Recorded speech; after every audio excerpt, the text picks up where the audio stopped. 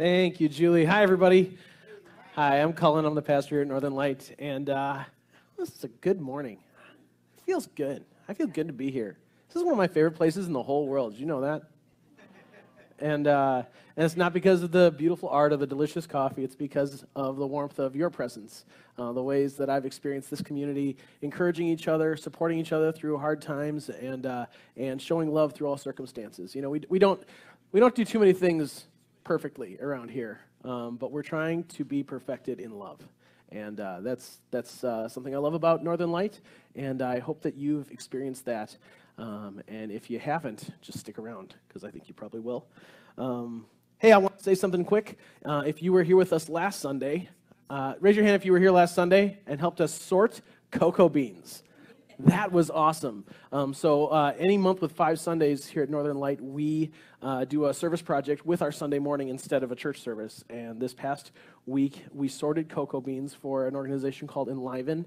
And what they do is they buy cocoa beans from farmers in Nicaragua.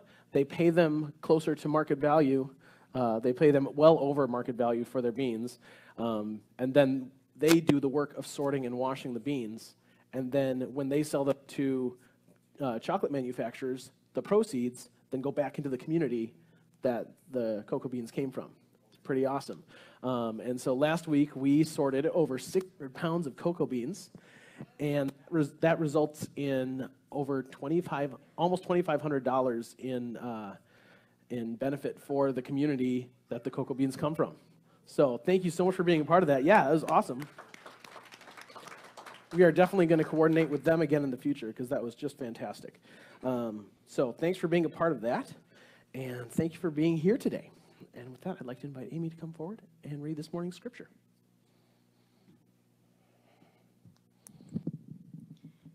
Today's scripture comes from Revelation 1, verses 1 through 6. The revelation from Jesus Christ, which God gave him to show his servants what must soon take place. He made it known by sending his angel to his servant John, who testifies to everything he saw, that is, the word of God and the testimony of Jesus Christ. Blessed is the one who reads aloud the words of this prophecy, and blessed are those who hear it and take to heart what is written in it, because the time is near. To the 7 churches in the province of Asia, grace and peace to you from him who is, and who was, and who is to come, and from the 7 spirits before his throne, and from Jesus Christ, who is the faithful witness, the firstborn from the dead, and the ruler of the kings of the earth. To him who loves us and has freed us from our sins by his blood, and has made us to be a kingdom and priests to serve his God and Father, to him be glory and power forever and ever. Amen. Thanks, Amy. All right, here we are. As promised, today we're starting a new series that'll last the whole month of October, where I'm going to be talking about the book of Revelation for this whole month. If you didn't know that coming in, I'm sorry, but don't worry, fear not, all right, because we're leaning into the book of Revelation to open up the ways that it is not as intimidating as you thought it was. It's not as scary or foreboding or ominous or any of those things. It's a book full of life and hope for those who have eyes to see and ears to hear. That's why we're calling this series Revelation. It isn't the end of the world. So, so next week, I'm going to be talking about the idea of tribulation in the book of Revelation, which is, that's one of the big best-selling novel stories about where this book is going. And I'm going to give a different, more hope-filled, inspiring version of that image in the book of Revelation. And today, we're going to just take a step back and do a view from 10,000 feet on what exactly gets revealed in Revelation. So that's where we're starting. The word revelation comes from the Greek word apocalypsis, which, if it sounds familiar, it's where we get the word apocalypse. But that doesn't mean the end of the world. It doesn't mean a great big battle. It just means unveiling or revealing. Something was hidden, and now we can see it. And that's actually the Greek name for this book. As you just heard, the first few words, this is the revelation of Jesus Christ to John. So that's where we're starting with. And the question is, what does Revelation reveal? What is unveiled within these few pages that has captured the imagination of not only Christians, but authors and artists and filmmakers for so long? You don't have to Google very far to find out that lots and lots of Bible teachers have a very clear opinion of what the book of Revelation unveils. Many people believe the book of Revelation is some kind of coded message about the future, that if you're smart enough or spiritual enough or holy enough, you'll be able to get the secret decoder ring from God that'll reveal the hidden messages in this book. A man named John Napier looked through all the images and numbers in the book of Revelation, and he calculated the exact date of the end of the world. Wow, that's a smart guy, right? Yeah, based on his findings, according to Napier, the world will end, just get ready, the world will end in 1688. Whoops. Yeah, missed it by that much, right? I'm so glad the world didn't end before the invention of Netflix, aren't you? That would have been rough. People would have really missed out. One of the more famous recent predictions was made for midnight on May 21st, 2011. Do you remember that one?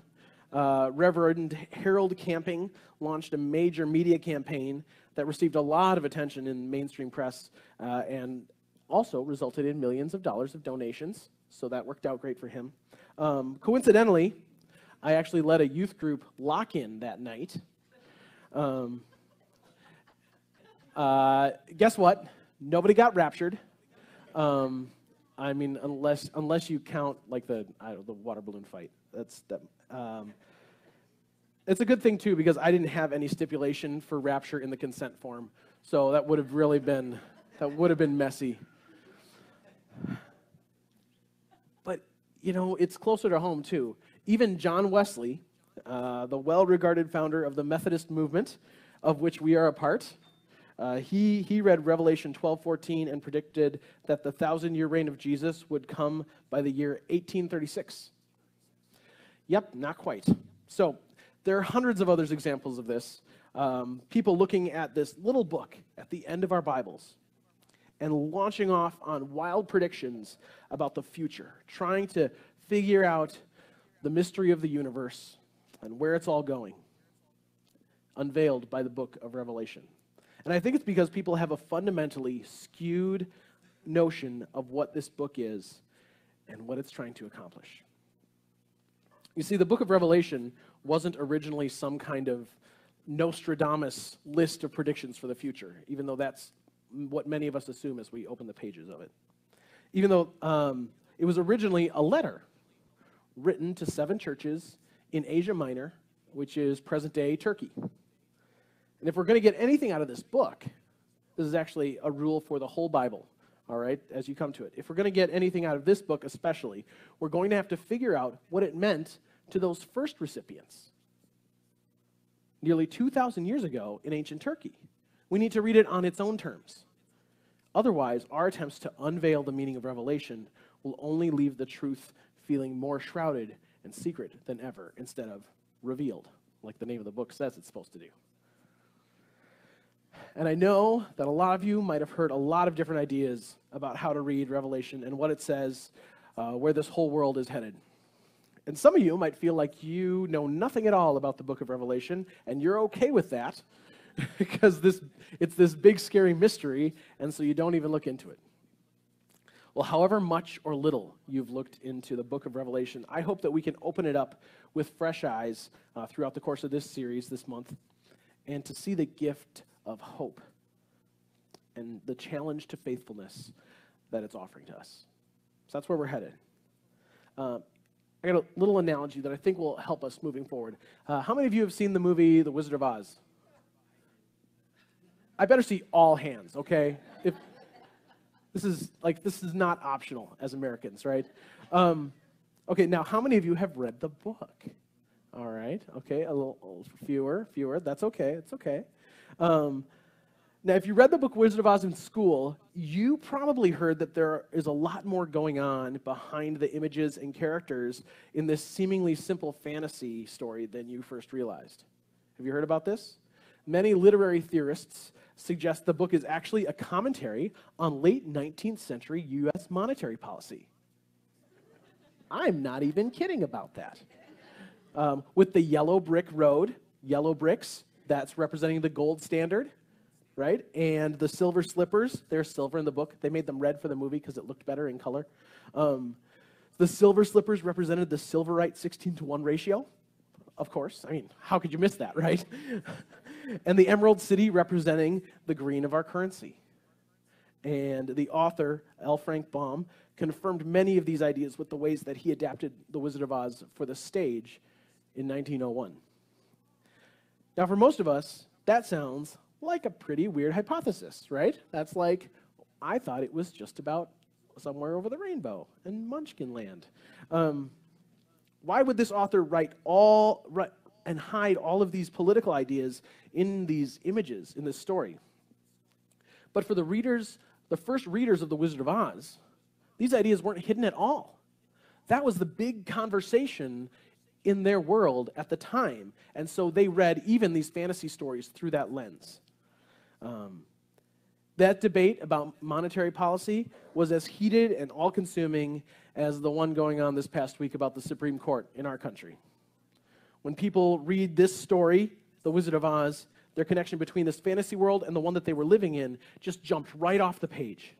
And it illustrated the author's perspective on the problems of their world in new and colorful ways. People understood the problem in fresh ways, and they understood his perspective in clearer ways than if he had just written an essay.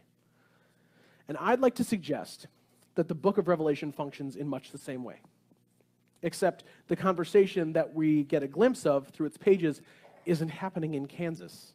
It's happening in the ancient Mediterranean world. And the story isn't from 100 years ago, it's from 2,000 years ago. So it's going to be harder work to get inside the story that's hidden in this story and in these images. It's understandable why we'd read Revelation and finish the book with more questions than we start once you hold that in view. But I have this conviction about the way the book of Revelation has survived all these years. Revelation had to make sense to the first people who read it, right? And not just in some kind of nonchalant, oh, cool story, bro, kind of way. Like, it had to make sense. It had to have gripped them as hard as something that was immediately, undeniably true. That's why they hung on to it, and that's why it wound up in our Bibles, right? Like, if they read it and it didn't connect with their lives, they would have put it on the bottom of the stack like an old National Geographic. You know, put yourself in the first place of the first readers of this book. You're figuring out what it means to follow Jesus in a world that is backwards and broken in a million different ways. The first century Christians were not the people in power. And the people who were in power, they didn't care about these low-life Christians at all. The leaders of all the big religious institutions, they were trying to get rid of them because they were a nuisance.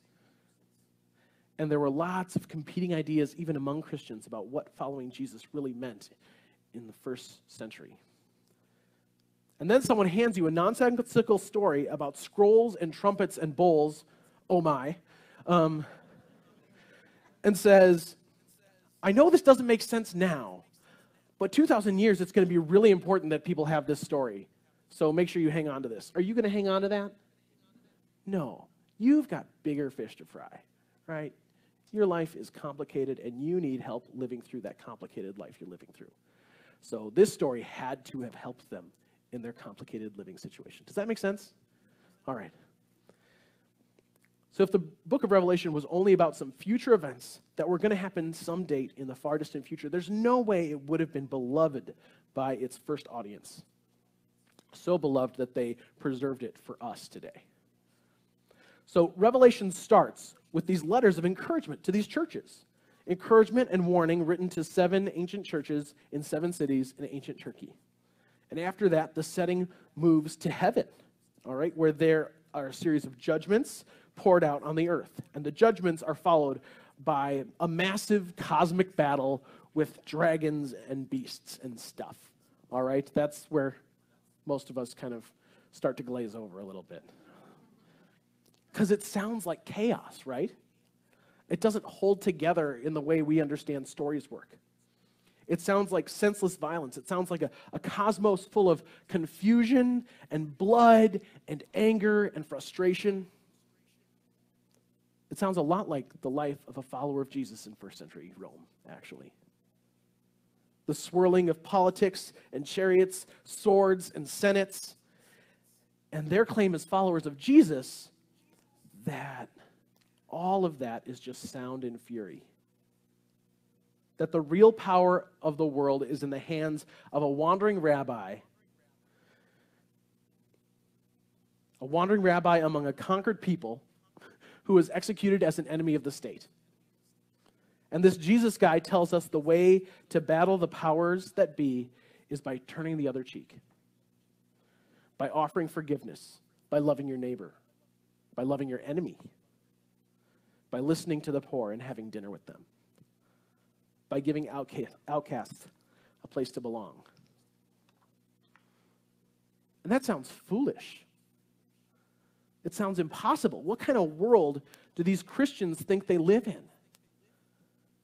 How can you possibly make sense of their way of life when you look around this crazy, violent world? And that's why we have the book of Revelation. Revelation rewrites the story of power and shows how behind the veil of the events of this world, there is a revelation of God's unending love that overcomes evil. All right, so that's my big claim about the book of Revelation. That's why it's on the screen. I'm going to read it again. Revelation rewrites the story of power, and it shows how behind the veil of the events of this world, there is a revelation of God's unending love that overcomes evil. And here's how you can tell. I'll just give you one little bit of evidence here. In chapter 5 of Revelation, there's this little scene before things start to get really crazy. And in it, the author of the book, John, is describing a vision that he saw, that God gave to him. And he says that there's this scroll with 7 seals, and no one is worthy to open it. He really wants to see what's inside the scroll, but no one can open it. And then he hears a voice from heaven that says, "See, the Lion of the tribe of Judah, the Root of David, has triumphed. He is able to open the scroll and its 7 seals." And so John hears the voice and he turns to see this lion. And he describes the scene like this: "Then I saw a lamb, looking as if it had been slain, standing at the center of the throne. Encircled by the 4 living creatures and the elders, the Lamb had 7 horns and 7 eyes, which are the 7 spirits of God sent out into all the earth." And that fantastic image that John says he sees is a spiritualized description of Jesus, both the lion and the lamb, right? And that's how the story starts, with this visionary glimpse of Jesus, who has been sacrificed like a lamb at the slaughter. So that's how it begins, right? This is after the letters, before we launch into all of the everything. And then on the other side of the story, here's how it ends. We find this scene. It says, "Then the angel showed me the river of the water of life, as clear as crystal, flowing from the throne of God and of the Lamb." Do you hear that? "Down the middle of the great street of the city. Each side of the river stood the tree of life, bearing 12 crops of fruit, yielding its fruit every month. And the leaves of the tree are for the healing of the nations.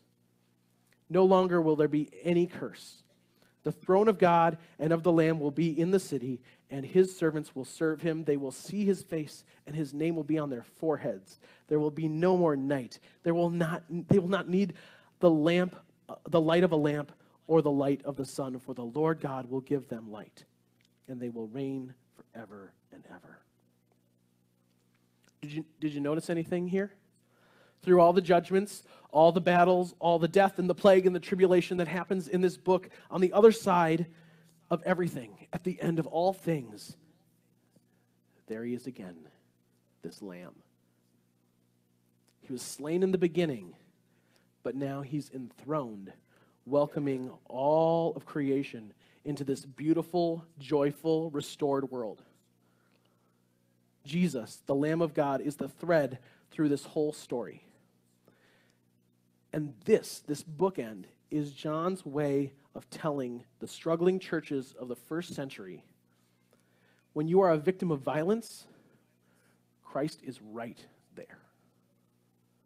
When you are persecuted for doing good, Christ is right there. When you lose what you love, Christ is right there. When you meet great hate with greater love, Christ is right there. The strong arm of the empire might seem like an invincible enemy, but when the dust settles on history, it is the power of love and sacrifice that will remain, standing as tall and proud as God on his throne. But, I mean, what could this old story possibly have to do with us, right? I was thinking about how that works this week. Our world is so different from ancient Rome. But of course, over the last few weeks, I already mentioned, I've been listening breathlessly, just like many of you, as powerful politicians rage and rant in the halls of power as they debate about whether or not this one particular man deserves to sit on the Supreme Court. Maybe you've noticed that story. And the wheels of war have rolled through our media, just like they roll through the pages of Revelation. There's accusations of perjury and assault and conspiracy and slander. And we should care about things like this. We really should care. We should care about truth and justice. We should care about standing up for victims and for justice. We should care about the character of our leaders. But Revelation teaches us that no matter what happens, there is still a lamb on the throne. The road of history leads through violence and pain and abuse, but it leads to a river of life, inevitably. To the throne room of God, where love and sacrifice are the banners of his royal victory over the world. Not scratching and clawing for power, but opening up your life as a gift to the world. And as followers of Jesus, God's promise to us is the same as it was 2,000 years ago. I'll say it again. When you are a victim of violence, Christ is right there. When you're persecuted for doing good, Christ is right there. When you lose what you love, Christ is right there. When you meet great hate with greater love, Christ is right there. And that's what Revelation reveals. It reveals that behind the pain of this world and the pain of your life, through the drum beats of war and chaos and confusion and people clawing for power and knocking each other in half with swords and blood rising up to the saddles of horses, in the midst of all that, in this world or that one, Jesus, the Lamb of God, is on the throne. And don't miss this. He isn't on the throne in spite of his suffering. He isn't on the throne in spite of his sacrifice. He isn't on the throne in spite of the fact he loved his enemies. Jesus, the Lamb of God, is exalted in the heavens and in this world because of those things. That's the shape of this world and the direction it's all going. And in the face of all appearances to the contrary, when we live lives of hope and sacrifice, we are on the side that can lose everything in this world and still win in the end. Pray with me. God, we turn to you with our hearts wide open.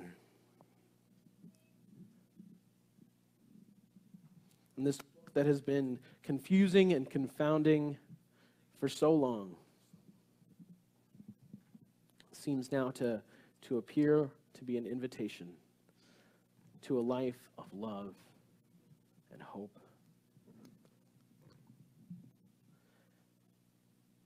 And we ask that you would stir within us so that we can respond, just as those people did all those years ago when they first read this book. To respond to this story that shows you are with us no matter what, with great faithfulness and great love for you and for this world you created. Amen.